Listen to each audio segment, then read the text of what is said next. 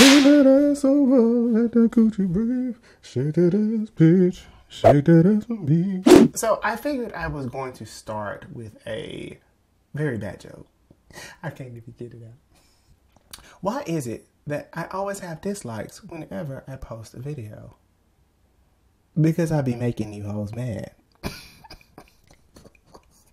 What's up, guys? Welcome to the Breakdown, where we talk about everything cars, news, and reviews. If you're new to the channel, welcome. If you're not, welcome back. So, of course, the automotive world is on absolute fire, and there have been many things that have been dropped in the last couple of weeks, and there is nothing short of impressiveness and delight that comes from the automakers around the world. So, Porsche has just released their all-new Macan EV, which is the second generation of their most infamous and best-selling product on the market. Now, this particular one is going to be significantly different, as it uses a completely different powertrain and uses a completely different set of quality pieces and components to make it the perfect driving machine. Not the ultimate driving machine that is reserved for BMW. But in this particular episode, we are going to explore the Porsche Macan EV and how critical it could be for the Porsche future. So with that being said, stick around and stay tuned, because you are now watching the Breakdown. And laugh at my jokes, please. I work hard on those. Thank you.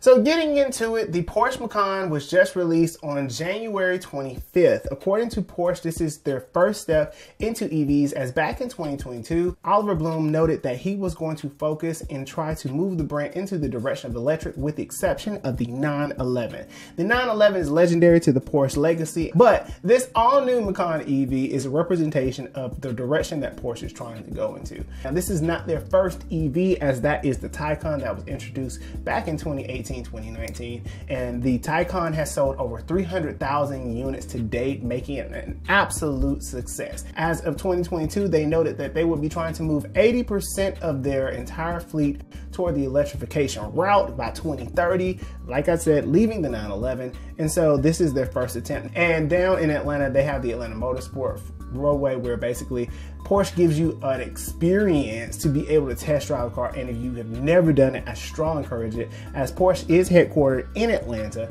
I personally got a chance to drive the Taycan about 3 years ago, and when I tell you I was geeked, I had a good ass time. But back to the Macan. So the Macan is really interesting in the way that basically we as the consumers have bought it. So the Macan was a derivative of the Cayenne, and basically supposed to be an entry point, as many SUVs, especially after the housing crisis of 2008, most of the SUVs were super expensive, even though they're heavily discounted, and just honestly way too big. So the Cayenne was the entry point, and that is due to the legacy of the X3 as well as the CR-V and RAV4, which have made their own mainstays in the consumer market. The Macan is the one that you really want if you were in the market for an absolutely sporty SUV. Now, the interesting thing about this is that this was a delayed debut for the Porsche Macan, because they were supposed to drop this a couple of years ago, but you know, supply chain, coronavirus, and all those other good things happen.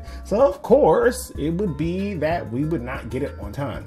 But that's not really the real issue here. The real issue is that the Porsche moniker is very, very important to the automotive world, as it sets the pedigree for many of us racing enthusiasts and car enthusiasts alike. And so the Porsche Macan needs to take its time being the bestseller. That's like half-assing on a 3 Series. I would not encourage it.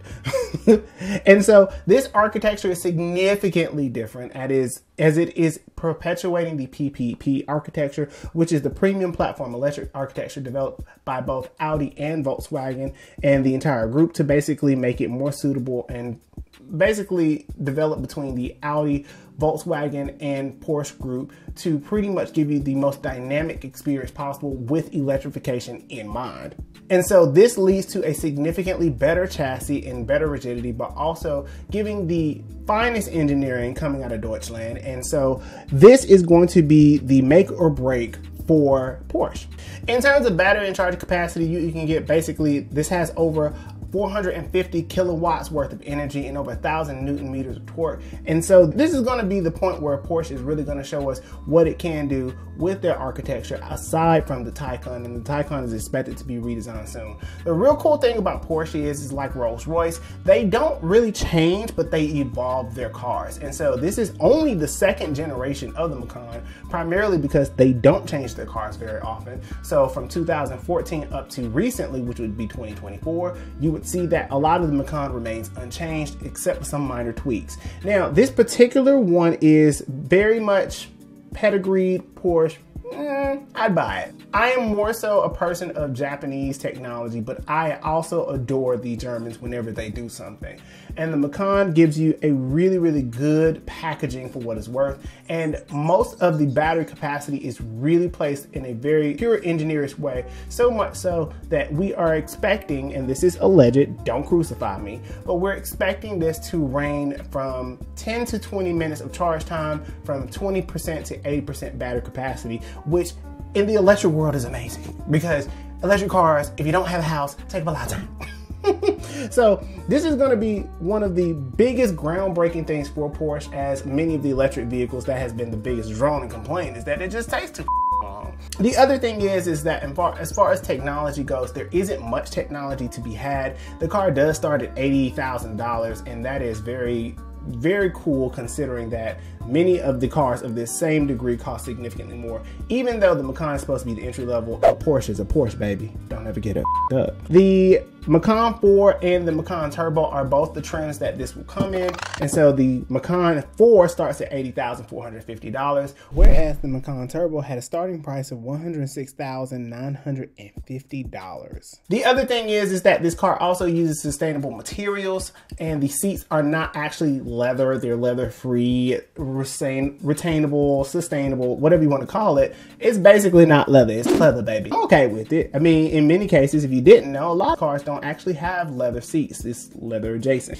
Now, in terms of new competition, this is expected to be dropping towards the latter portion of 2024. And so we are going to see a lot more car companies introduce their electric compact SUVs, even though it's kind of contradictory considering all of the hype that much of the electric sector has died down, and that is without stating the elephant in the room, which is Tesla. Tesla has absolutely taken over the market, and I will continue to say it and say it again, is that they are an absolutely brilliant marketing branding company.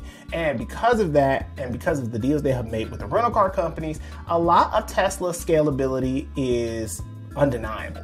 So in this case, I don't think that this is going to hit head to head per se with the Tesla Model X as well as the Tesla Model Y, but I do think that this is going to be a heavy competitor against the X3s and the iXs, as they've made it, as well as the EQ series from Mercedes and a lot of the electric cars that are going to come out from the Japanese manufacturers. But as we've seen, a lot of them don't really like electric vehicles anyway, so we're going to go ahead and toss them out. Now, in terms of pricing and packaging, it's really not that much different.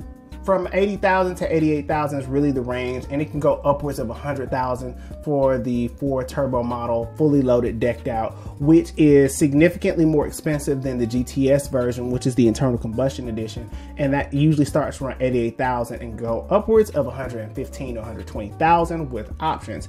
And there's not a lot of options for the Macan, but you don't really need it. In this particular rendition of Porsche and their compact SUVs, for the most part, you really just need to enjoy the driving experience. Turn up the radio and shut the f up. But the thing is that while they are admirable for where they're going, and this is groundbreaking, I wouldn't say groundbreaking, I'd say it's new and innovative, but for the Porsche brand, it can be said that they're a little late to the market, and so I think that they will have a lot of success worldwide in terms of electric markets, but I am very I won't say even concerned.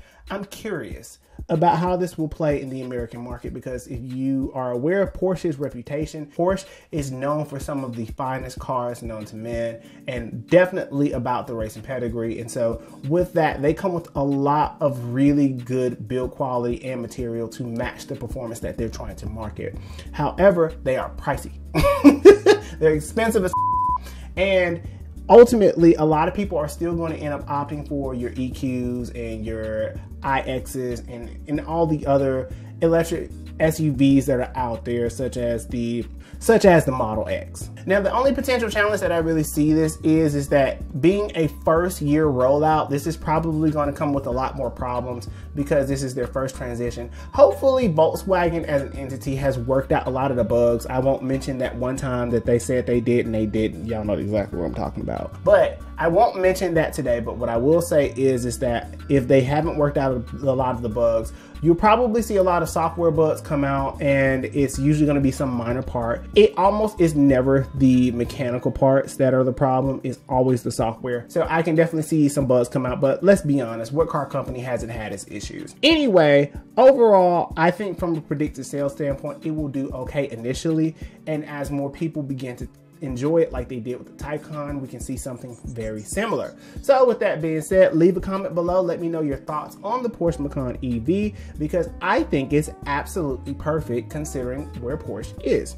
I'm gonna go ahead and say this. I think it's absolutely perfect. I would not doubt that a lot of people will enjoy it if they get it one. The Porsche Macan is the best seller for a reason, and so if they kept the same formula, I can definitely see them repeating that formula and getting a very, very admirable and amicable solution out of the new EV transition. And this also will be the first start of where we see Porsche really engage us into their new electrification route, as many manufacturers have adopted.